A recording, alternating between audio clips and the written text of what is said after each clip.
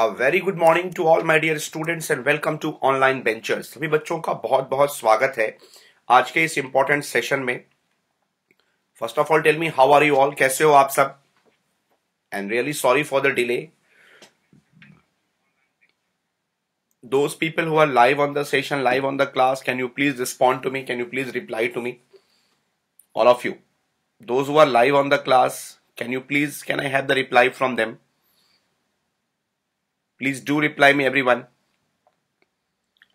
Those who are live on the session, live on the class, please do reply me.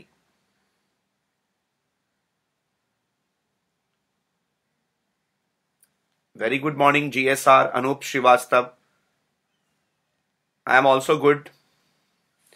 So all those people who are live on the session, please do respond to me. Please do reply to me so that I can start the class for today. Okay, let's begin the session for today. First of all, the most important news is that you might have heard about FICCI. आपने FICCI के बारे में सुना होगा, Federation of Indian Chamber of Commerce and Industry. तो ये जो Federation of Indian Chamber of Commerce and Industry है, इन्होंने अपना एक फोरकास्ट दिया है, एक फ्यूचरिस्टिक फोरकास्ट दिया है इंडिया के जीडीपी के बारे में फॉर द फाइनेंशियल ईयर 2020-21। आपको पता है, very good morning Raj Verma, Shreya Srivastava, very good morning, welcome to the class बेटा। तो आपको पता है कि जो फिस्कल ईयर होती है गवर्नमेंट ऑफ इंडिया की, ये बिगिन होती है 1 अप्रैल से। आपको पता है कि कल हमारा इकोनॉमिक सर्वे आएगा, 29 जनवरी है ना कल, हाँ, तो 30th को हमारी बजट सेशन शुरू हो जाएगी और बजट से एक दिन पहले 1 फरवरी को बजट आना है, 31 को हमारा इकोनॉमिक सर्वे आएगा और 1 अप्रैल से हमारी नई फाइनेंशियल ईयर स्टार्ट हो जाएगी। तो ये जो अपकमिंग फाइनेंशियल ईयर है 2020-21 की, इसके अंदर जो फिक्की है, federation of Indian chamber of commerce and industry, इन्होंने एक फ्यूचरिस्टिक फोरकास्ट किया है कि इंडिया की जो जीडीपी है वो 8% से क्या करेगी, कॉन्ट्रैक्ट करेगी 2020-21 में। और ये बात उन्होंने अपने लेटेस्ट इकोनॉमिक आउटलुक सर्वे जो है फिक्की का, उसके अंदर उन्होंने इस रिपोर्ट को जारी किया है। इसके अलावा जो फिक्की के एक्सपर्ट हैं, ठीक है ना, उन्होंने ये कहा है कि जो इकोनॉमिक परफॉर्मेंसेस हैं इंडिया की फाइनेंशियल ईयर 2021-22 में, ठीक है ना, वो बहुत ही अच्छी होगी, बेटर होगी, ठीक है ना। और हो सकता है कि फाइनेंशियल ईयर 2022 तक पहुंचते पहुंचते हमारी कंट्री की जो इकोनॉमिक ग्रोथ रेट है वो 9.6% को क्या कर दे, टच कर दे।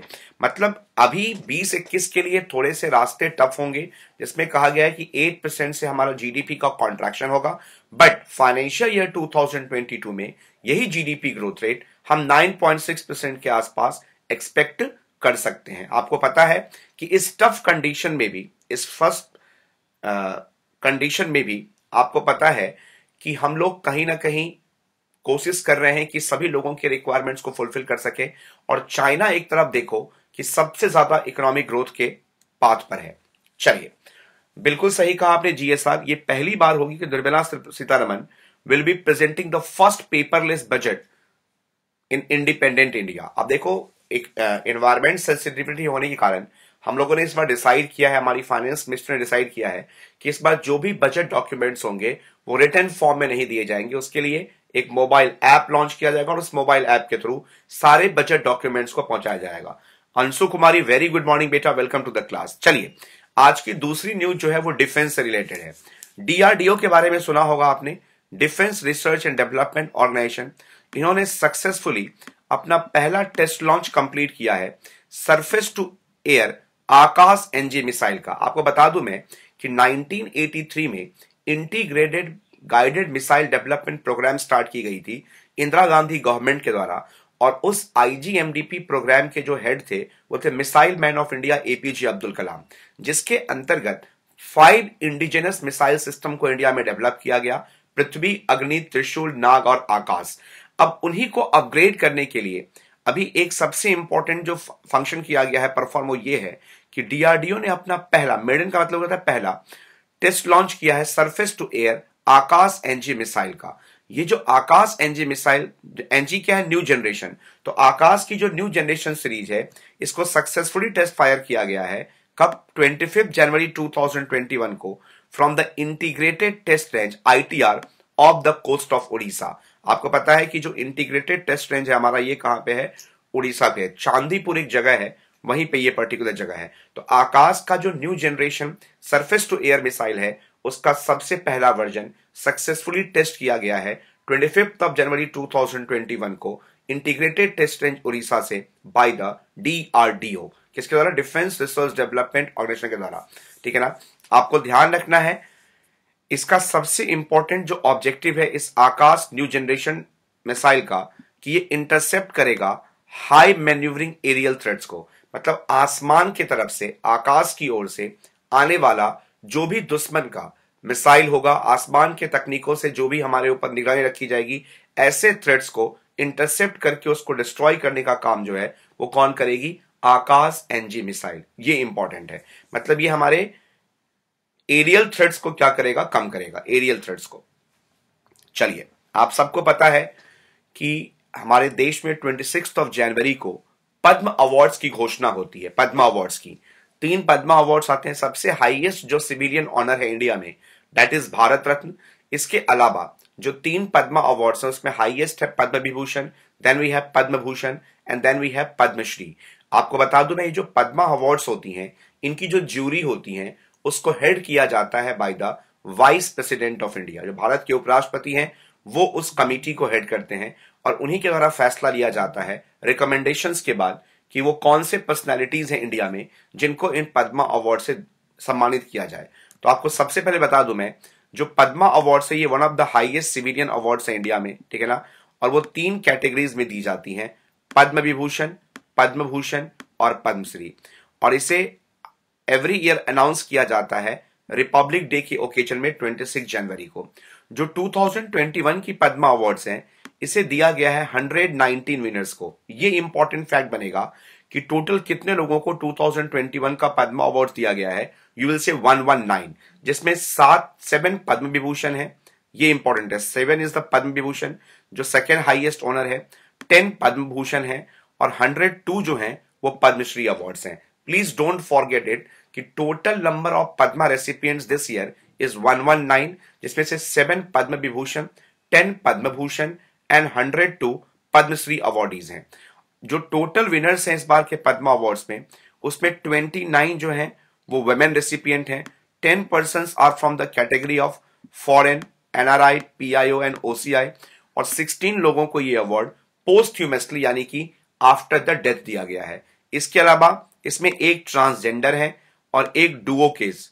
इन Duo case the award is counted as 1। Duo के मतलब ज्वाइंट रूप से। तो आपको ध्यान रखना है, टोटल 119, 7 पद्म विभूषण, 10 पद्म भूषण, 102 पद्मश्री। इसमें टोटल अवार्डीज में 29 are women, 10 persons are from the category of फॉरेन्स, 16 लोगों को ये अवार्ड आफ्टर द डेथ दिया गया है। इसमें एक ट्रांसजेंडर है और एक डुओ केस है। ठीक है ना।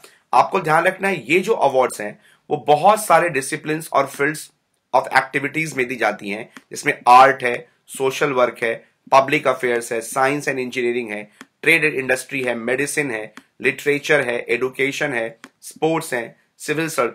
जी डुओ केस का मतलब ये हुआ GSR कि jointly to the 2 people. Jointly जब दिया था, जैसे मुझे और आपको अगर एक साथ दिया जाए तो उसको डुओ केस मानेंगे, या मुझे या किसी मेरे कोलीग को एक साथ दिया जाए तो वो डुओ केस माना जाएगा। ठीक है ना। आई बात समझ में। अभी हम लोग दूसरे न्यूज पे हैं दीपिका जी। तो आपको ध्यान रखना है, वो 7 लोग जिनको कि पद्म विभूषण दिया गया है, सेकेंड हाईएस्ट ऑनर, उसमें जापानीज प्राइम मिनिस्टर जो है शिंजो अबे हैं। इसके बाद SP बाला सुब्रमण्यम आर्ट के फील्ड से आफ्टर द डेथ। इसके बाद BP Hegde medicine Karnataka, Narendra Singh कैपनी science and engineering, Maulana वहीउद्दीन Khan spiritual field से हैं, श्री BB लाल ये आर्कियोलॉजिस्ट हैं और श्री सुदर्शन साहू उड़ीसा से आर्ट के फील्ड से। इसमें आपको 2 नाम भूलना नहीं है, शिंजो अबे, SP बाला सुब्रमण्यम बिल्कुल पूछा जाएगा, और BB लाल जो आर्कियोलॉजिस्ट हैं और सुदर्शन साहू जो आर्टिस्ट हैं। ठीक है ना। ये सभी नाम, ये 7 नाम आपको ध्यान रखने हैं फ्रॉम द पद्म विभूषण। वहीं पद्म भूषण की बात अगर करेंगे हम लोग तो इसमें एक नाम आप दो तीन नाम आपको भूलना नहीं है।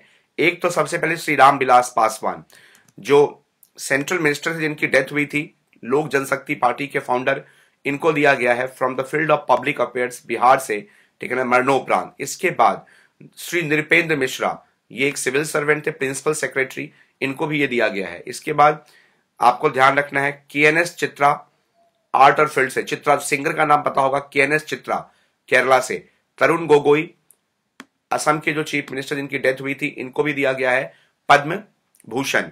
तो दो पॉलिटिशियंस हो गए, ठीक है ना, एक तो तरुण गोगोई जी, एक रामविलास पासवान जी, और तीसरे पॉलिटिशियन जिनको मरणोपरांत दिया गया है वो है श्री केशु भाई पटेल गुजरात से, ठीक है ना, केशु भाई पटेल फ्रॉम गुजरात। और इसके साथ साथ हरियाणा के पॉलिटिशियन का नाम था श्री तरलोचन सिंह, उनको भी दिया गया है। तो आपको ध्यान रखना है कि तरुण गोगोई हो गए, रामविलास पासवान हो गए, इसके बाद आपका ध्यान रखना है केशु भाई पटेल हो गए, हरियाणा से तरलोचन सिंह हो गए, सिविल सर्वेंट में नृपेंद्र मिश्रा हो गए।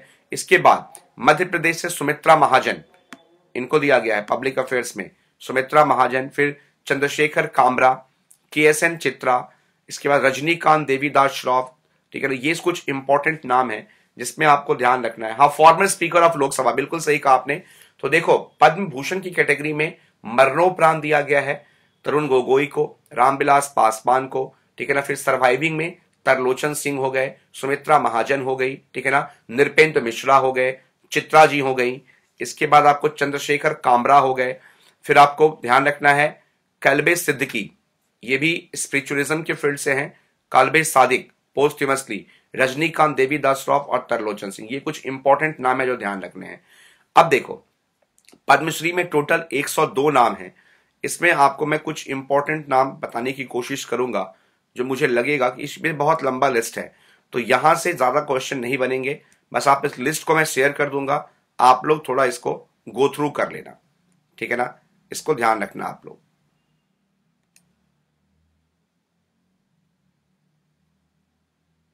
और जो डुओ है ना, उसमें नाम रखना श्री महेश भाई और नरेश भाई कनौडिया, इनको डेथ के बाद दिया गया, आर्ट के फील्ड से हैं, महेश भाई नरेश भाई कनौडिया, ठीक है ना।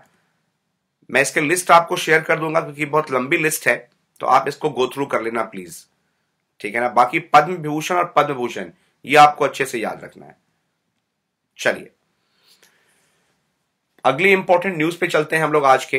Rajendra Kumar Bhandari and seeds has won the Subhash Bose आपदा प्रबंधन पुरस्कार 2021, ठीक है ना। तो ये जो आपदा प्रबंधन है इसको हम क्या बोलते हैं, नेचुरल डिजास्टर मैनेजमेंट। तो सुभाष चंद्र बोस आपदा प्रबंधन पुरस्कार 2021 जो है ये दिया गया है राजेंद्र कुमार भंडारी को इंडिविजुअल कैटेगरी में and sustainable environment and ecological development society.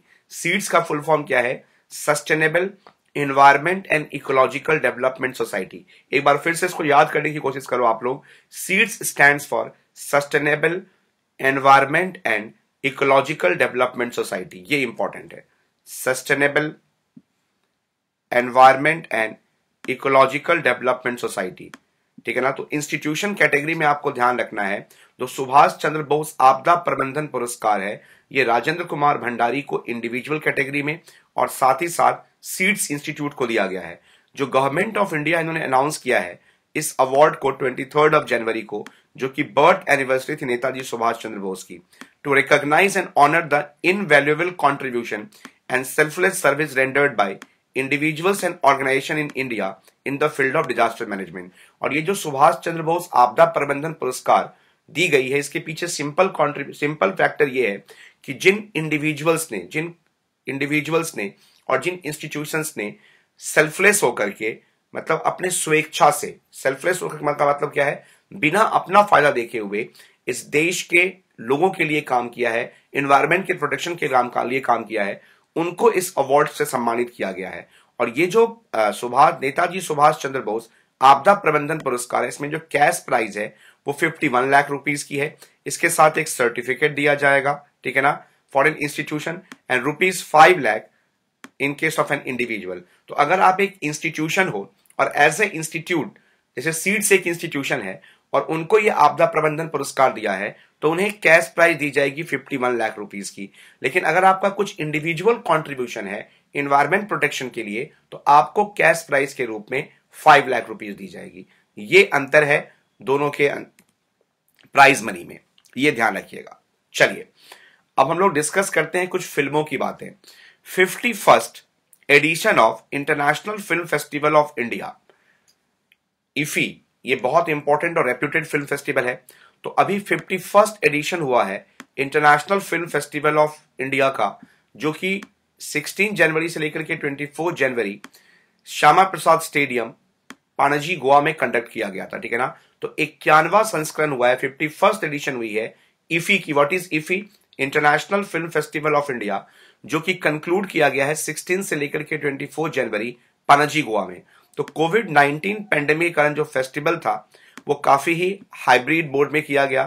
There was physical and virtual screening of 50 films, जिसमें से 224 फिल्म्स को जो भेजा गया था आईफी में, इसमें 50 फिल्म्स की स्क्रीनिंग की गई। बांग्लादेश जो था वो फोकस कंट्री था इस फेस्टिवल का। ये अच्छा क्वेश्चन हो सकता है कि जो 51st international film festival of India हुई है गोवा में, इसमें फोकस कंट्री किसको रखा गया है? तो Bangladesh was country of focus in the festival. 4 films जो बांग्लादेश की है उसमें इंक्लूड किया गया था in the country of focus section, ठीक है ना। और जो विनर्स हैं इसमें आपको ध्यान रखना है, जो गोल्डन पीकॉक अवार्ड दिया जाता है फॉर बेस्ट फिल्म, वो मिला है किसको? Into the darkness. जो सिल्वर पीकॉक अवार्ड है फॉर बेस्ट एक्टर मेल, ये दिया गया है जू चुआन ल्यू को for the movie silent forest. Silver peacock award for best actor female Zofia स्टेफिस को I never cry. Best director का अवार्ड चेन नियन को दिया गया है silent forest. Best debut director award Casio पेरेरो डोस सैंतोस वैलेंटियाना। स्पेशल मेंशन अवार्ड कृपाल कलादिया। ये सब इतना इंपॉर्टेंट नहीं है आपके लिए, बस आप इसमें 2 चीजों को ध्यान रखना कि golden peacock award, silver peacock award actor male and female. तो golden peacock award best film का मिला है इनटू द डार्कनेस। ये एक सवाल कई बार एग्जाम्स में आए हैं, इसलिए ये आपको याद रखना बहुत जरूरी है। Into the darkness has been given the golden peacock award for best film in the IFFI awards held at Goa.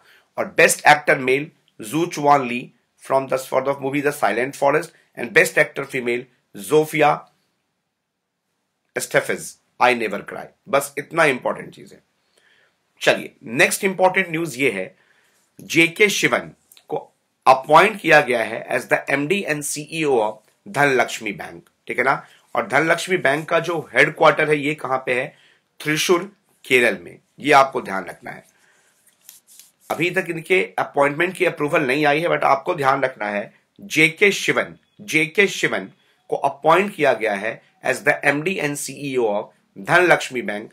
और जो धनलक्ष्मी बैंक है इसका हेडक्वार्टर कहां पे है? तो आप बताओगे त्रिशूर केरल में। चलिए एक बैड न्यूज है आज के लिए, ठीक है ना। मोहन बगान आपने सुना होगा, ये एक बहुत ही इंपॉर्टेंट फुटबॉल क्लब है बंगाल की।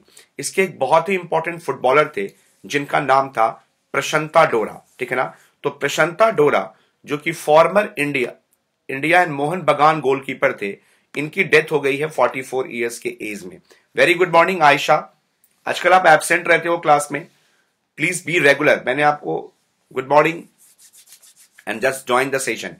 तो प्रशांता डोरा जो है, जो कि फॉर्मर इंडियन और मोहन बगान गोलकीपर हैं, इनकी डेथ हो गई है 44 ईयर्स के एज में। He was suffering from a severe systemic inflammatory syndrome called हीमोफैगोसाइटिक लिम्फोहिस्टोसाइटोसिस HLH। तो इनकी डेथ हुई है किस चीज से? एक डिजीज से, and he was suffering from systemic inflammatory syndrome that is called as HLH। And what is HLH? हीमोफैगोसाइटिक लिम्फोहिस्टोसाइटोसिस। तो लिम्फोसाइटोसिस का मतलब ये हो गया कि भाई कहीं ना कहीं लंग्स से रिलेटेड कुछ ना कुछ प्रॉब्लम थी, और इनकी डेथ जो हुई है वो जस्ट 44 ईयर्स के एज में हो गई है। King of Mirzapur, welcome to the class, ठीक है ना।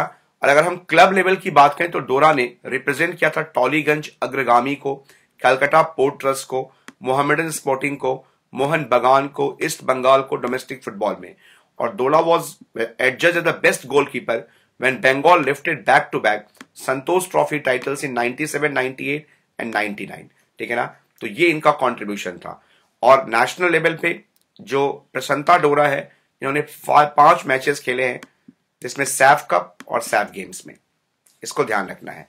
चलिए अगली न्यूज आज की ये है कि जो 27 जनवरी है, जो कल बीती है, इसको हम लोग सेलिब्रेट करते हैं in the memory of the victims of the Holocaust, ठीक है ना। और ये जो जेनोसाइड हुआ था, होलोकॉस्ट कहते हैं जेनोसाइड को, जो जो हुआ था सेकेंड वर्ल्ड वॉर 2 के दौरान, ठीक है ना, जब नाजी जर्मनी ने अपने फोर्सेस के साथ मिलकर के लगभग 6 मिलियन यूरोपियन जूस को क्या किया था, मरवा दिया था। तो इस 27 जनवरी को पूरे वर्ल्ड में इंटरनेशनली हम लोग याद करते हैं किसके रूप में, होलोकास्ट डे, नरसंहार, होलोकास्ट डे के रूप में, ठीक है ना। और ये जो होलोकास्ट इंटरनेशनल डे है, ये सेलिब्रेट किया जाता है 2006 से उन लोगों के डेथ के यादगार में, ठीक है ना, जिनको मारा गया था सेकेंड वर्ल्ड वॉर के दौरान। तो genocide that occurred during world war 2 was given the name Holocaust, जिसमें नाजी जर्मनी जो है added by it's collaborators systematically murdered some 6 million European, समझ सकते हो आप, 1 मिलियन इज 10 लाख, लगभग 60 लाख यूरोपियन जूस को इन्होंने क्या किया था, मौत के घाट उतार दिया था। और around 2/3 of the Jewish population of Europe between 1941 and 1945, ठीक है ना। और यूएन ने इस इंटरनेशनल हॉलोकॉस्ट डे को 2005 में डेजिग्नेट किया था कि आप इसको कॉमेमोरेट कर सकते हो, ठीक है ना। जो थीम रखा गया है 2021 के हॉलोकॉस्ट डे का वो है facing the aftermath, recovery and reconstitution after the Holocaust. मतलब ये सब तो बहुत शर्मनाक बात है। आपको पता है कि जो नाजी जर्मन्स थे, ठीक है ना, वो लोग कितने क्रूर थे और उनकी क्रूरता देखने को मिली थी इस हॉलोकॉस्ट में।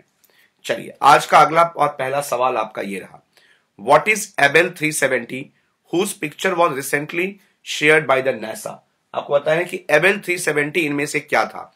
Is it a black hole, is it a exoplanet, is it a Galaxy cluster और is it D meteor? Navneet Yaduvanshi ji, very good morning बेटा, welcome to the class, welcome to the session. Please आप लोग इस question का answer कीजिए सभी लोग। What is Abel 370 whose picture was recently shared by the NASA? फटाफट रिप्लाई को, जितने बच्चे लाइव हैं आप लोग प्लीज इसको आंसर जरूर कीजिए। एबेल 370, एबेल जो है वो एक साइंटिस्ट है, एस्ट्रोनॉमर है नासा के, जिनके द्वारा बिल्कुल आप कह सकते हो कि एक रेड जाइंट ऑब्जेक्ट दिखाई दी थी। बिल्कुल सही कहा आप लोगों ने, ये गैलेक्सी क्लस्टर है। बिल्कुल सही कहा आप लोगों ने, ये क्या है, गैलेक्सी क्लस्टर है। बिल्कुल सही कहा, it's a Galaxy cluster. The 1776 Commission report, which was making news recently, is associated with which country? 1776 की एक कमीशन रिपोर्ट अभी जारी की गई है जो अभी रात में न्यूज में था। ये 1776 कमीशन रिपोर्ट किससे संबंधित है? जापान, चाइना, यूएसए या Germany? The 1776 Commission report, which was making news recently, is associated with which country? Any idea about this?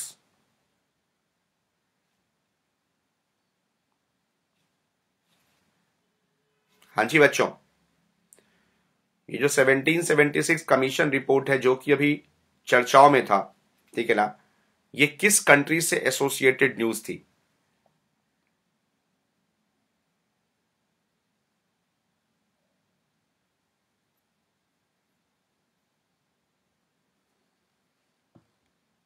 Any idea about this? Exactly, आप क्या बताओगे? It's the USA. When is the statehood day of the 3 states of Meghalaya, Manipur and Tripura celebrated? जो मेघालय, मणिपुर और त्रिपुरा है, इनकी जो राज्य स्थापना दिवस है, इनका जो राज्य दिवस है या स्टेटहुड डे है, वो कब सेलिब्रेट किया जाता है? When is the statehood day of the 3 states of Meghalaya, Manipur and Tripura celebrated? Can you please tell me? Statehood day of the 3 states of Meghalaya, Manipur and Tripura celebrated. January 19, January 21, January 23 या January 25? Please tell me about this. सभी लोग फटाफट answer कीजिए बेटा please. अगर आप लोगों को सेशन थोड़ा भी अच्छा लग रहा है तो प्लीज आप इसको लाइक जरूर कीजिए और अपने दोस्तों के बीच में इसे शेयर भी जरूर कीजिएगा। Please do share the session with your friends as well. Statehood day of the 3 states of Meghalaya, Manipur and Tripura, क्या बताओगे आप? It's January 21। It's the which one? January 21. Don't forget about this. Absolutely correct.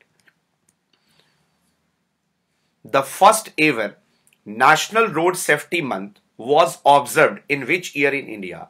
Bharat में पहली बार जो national road safety month है, ठीक है ना, उसे सबसे पहली बार कौन से वर्ष में ऑब्जर्व किया गया है? और इसका एक ही ऑब्जेक्टिव है, to to make people aware, हम लोगों को जागरूक बना सके और जो रोड एक्सीडेंट्स होते हैं उसको हम कम कर सकें। तो first ever national road safety month was observed in which year in India? Is it A 2010?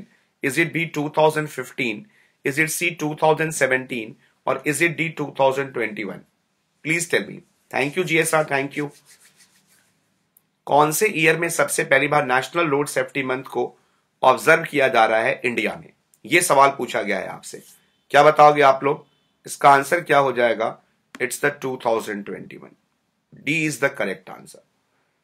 First ever National Road Safety Month was observed in which year in India? You will say 2021.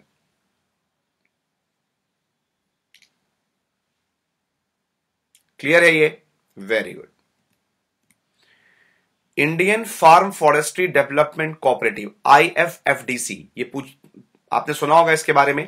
Indian Farm Forestry Development Cooperative has partnered with which union ministry to conduct training programmes for artisans. ये बहुत important question है कि जो Indian farm forestry development cooperative है, इन्होंने भारत सरकार के किस मंत्रालय के साथ पार्टनरशिप की है ताकि जो आर्टिजन्स हैं, जो शिल्पकार हैं, जो लोग काम करने वाले हैं, उनको हम स्किल प्रोवाइड कर सके। Is it A ministry of, thank you Anoop for that kind gesture, ministry of agriculture, ministry of tribal affairs, ministry of commerce and industry, या ministry of MSME? What is MSME? Micro small and medium enterprises. तो आपको यह बताना है कि जो Indian farm forestry development cooperative है, आईएफएफडीसी, Indian farm forestry development cooperative है, इसने किस यूनियन मिनिस्ट्री के साथ पार्टनरशिप की है to conduct training programmes for artisans? Is it agriculture ministry, tribal affair, commerce and industry, या एमएसएमई? बिल्कुल सही कहा आप लोगों ने। इसका आंसर क्या होगा Ayesha? Ministry of tribal affairs. बिल्कुल सही आयशा। नवीन, इसके बाद GSR, you are also right. कुस्ताब Mandal and Jitendra, then we have Anoop Srivastava, Navneet Yaduvanshi. बिल्कुल सही कहा आप लोगों ने। It's the B option. With reference to DRDO, what is रक्षिता which was making news recently? DRDO के संदर्भ में अगर आपसे पूछा जाए कि इनमें से रक्षिता क्या है जो अभी चर्चाओं में था, व्हाट इज रक्षिता which was making news recently? Is it A unmanned aerial vehicle? Is it a bike based ambulance? Is it the air ambulance? और is it a water ambulance? With reference to DRDO, what is रक्षिता which was making news recently? DRDO के संदर्भ में अगर आपसे पूछा जाए कि रक्षिता क्या है जो अभी रिसेंटली काफी ज्यादा चर्चाओं में थी, ये एक अनमैन्ड एरियल व्हीकल है, ये एक बाइक बेस्ड एम्बुलेंसेज हैं, ये एक एयर एम्बुलेंस है, या ये एक वाटर एम्बुलेंस है? बता दूं आपको, जो नक्सल हिट एरियाज हैं जहां पे हमारे सीआरपीएफ के जवान बहुत ज्यादा मारे जाते हैं, तो किसी भी इमरजेंसी कंडीशंस में उनको इवैक्यूएट करने के लिए ये एम्बुलेंस सर्विसेज लॉन्च की गई है, जिसका नाम क्या है? ये रक्षिता है, जो कि एक बाइक बेस्ड एम्बुलेंस होगी। बिल्कुल सही कहा आपने, ये एक बाइक बेस्ड एम्बुलेंस है। Which country chaired the recent session of executive board of WHO which was held in जनवरी 2021? अभी हाल ही में, ठीक है ना, जो वर्ल्ड हेल्थ ऑर्गेनाइजेशन है उसके कार्यकारिणी परिषद की बैठक हुई है। WHO ने अभी रिसेंटली एक सेशन चेयर किया है एग्जीक्यूटिव बोर्ड ऑफ WHO का, ठीक है ना, जो हुआ है जनवरी 2021 में, ठीक है ना। ये किस कंट्री के द्वारा चेयर किया गया है? Is it A United states? Is it be India? Is it C China? और is it D Australia? US, India, China, Australia, किस कंट्री के द्वारा जो WHO का एग्जीक्यूटिव बोर्ड है इसकी मीटिंग को चेयर किया गया है, जो जनवरी 2021 में भी थी? US, India, China, Australia. Which of the following country had chaired the recent session of the executive board of WHO that was held in January 2021? आपको बताएं कि WHO का जो मुख्यालय है ये कहां पे है? जिनेवा, स्विट्जरलैंड में। जिनेवा, स्विट्जरलैंड में। बिल्कुल सही कहा आप लोगों ने, India. Absolutely correct. The answer will be B option. You are absolutely correct. Next important question is that CSMRS. What is CSMRS? The Central Soil and Material Research Station. The Central Soil and Materials Research Station, which was making news, functions under which ministry? ये जो central soil and material research station है जो भी चर्चाओं में था, ये किस मंत्रालय के अधीन काम करती है? Is it A ministry of home affairs, गृह मंत्रालय, मिनिस्ट्री ऑफ जल शक्ति, ministry of agriculture and rural development, ministry of environment, forest and climate change? आपको बताना है कि जो central soil and materials research station है जो अभी चर्चाओं में थी, ये किस मंत्रालय के अधीन काम करती है? Central soil and Materials Research Station, that is CSMRS. It functions under which of the following ministry? This is the question for you. Please go for the reply. Everyone.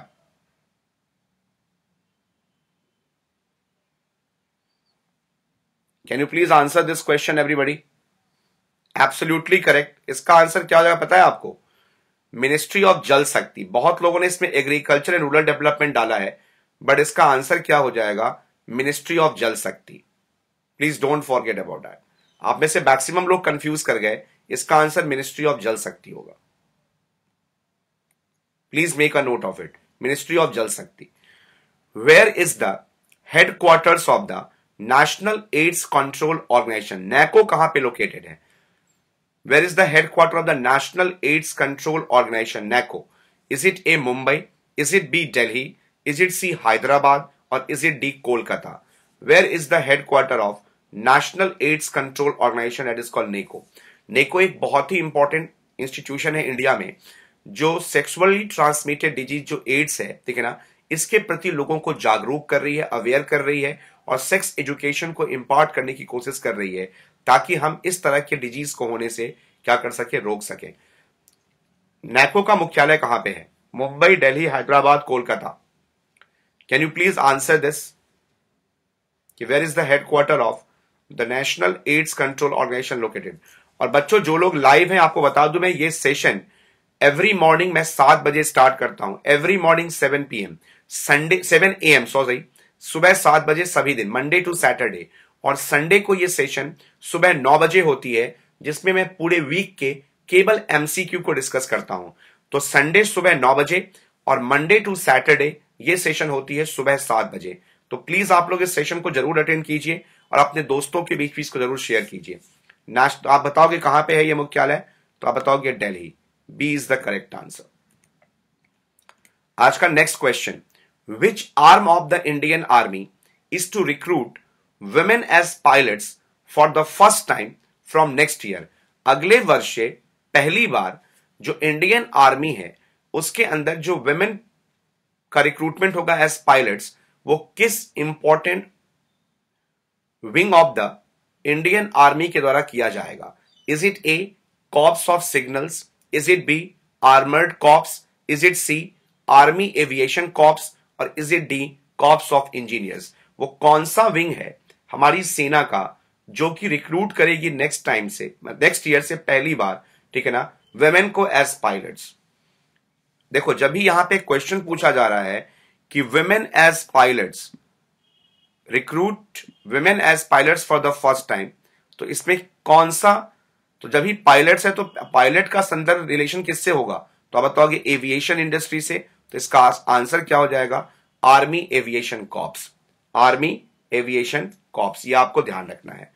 तो मुझे ये बताओ आप लोग, ये सेशन कैसा लग रहा है आप लोगों को? जो करंट अफेयर का सेशन में लेके आ रहा हूं आपके लिए, इसको समझने में कोई प्रॉब्लम तो नहीं हो रही ना?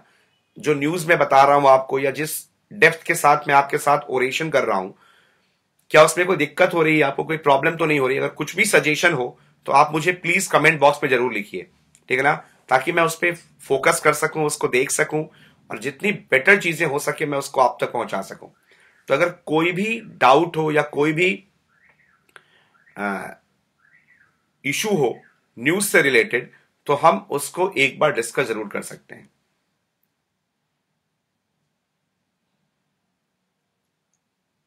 हाँ देखो, आपके कमेंट्स बहुत इंपॉर्टेंट है, आपके इनपुट्स बहुत जरूरी हैं, क्योंकि as a faculty, as a teacher मुझे पता होना चाहिए कि जो मैं आप तक पहुंचा रहा हूं क्या वो सही है या नहीं, ठीक है ना. ये इंपॉर्टेंट है। चलिए, तो thank you so much guys for this important session.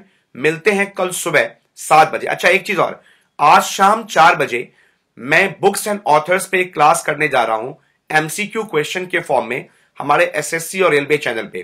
तो शाम 4 बजे आप एसएससी रेलवे चैनल पे आकर के जुड़ सकते हैं मेरे साथ, ठीक है ना। किसके ऊपर, तो आप बताओगे जीएस के सेशन पे। और दोपहर 1 बजे नेहा मैम की सेशन होती है रीजनिंग के लिए।